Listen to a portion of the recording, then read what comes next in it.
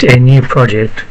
So you go home, LVG, fill out the details, name of the project, version 9.0, and create project.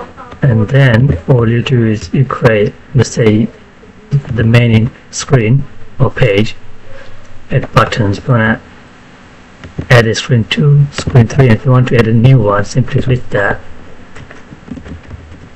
Give it a name, screen 4. Add some buttons, you know, like how I did with the other pages. Yep.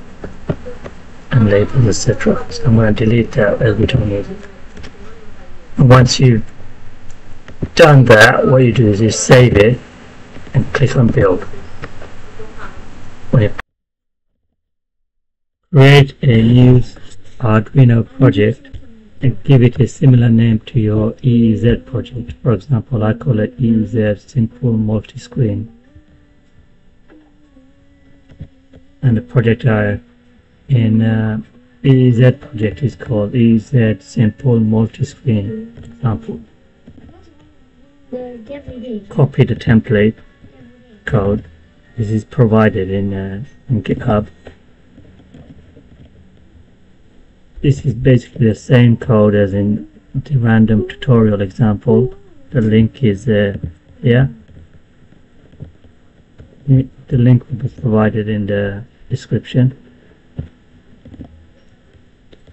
The only difference is I added a new line here called UI.env. At the moment this doesn't exist. So what you have to do is you have to copy the files from the EEZ project. I'll delete this just to show how to make build again. So you go to your EEZ project, simply save and build. This build is done. It will generate all the files here. What you do is copy this, go to your Arduino project,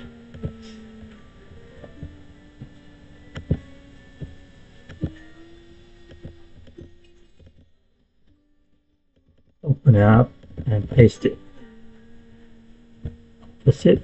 Now you go back to Arduino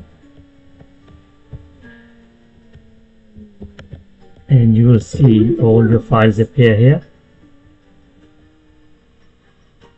This is the one where the screen is actually built.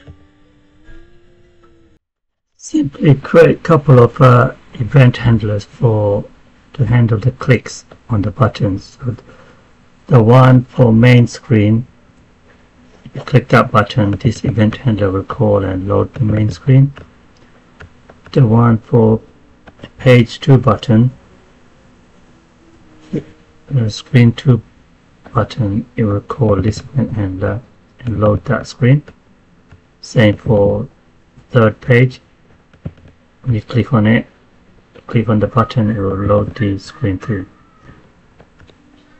What we need to do is we need to add a line to each of the buttons to say which event handler to trigger. So if button page 2 is called, we trigger the page 2 event handler. Page 3 or page screen 3 one. I changed the background to yellow and added unique elements to each page so it's easily identifiable. Click screen 2, you see a scroller. Click main screen, you see a checkbox. Screen 3, you see a switch. Go back to main. Screen 3, main. Screen 2, screen 3, main, and so on.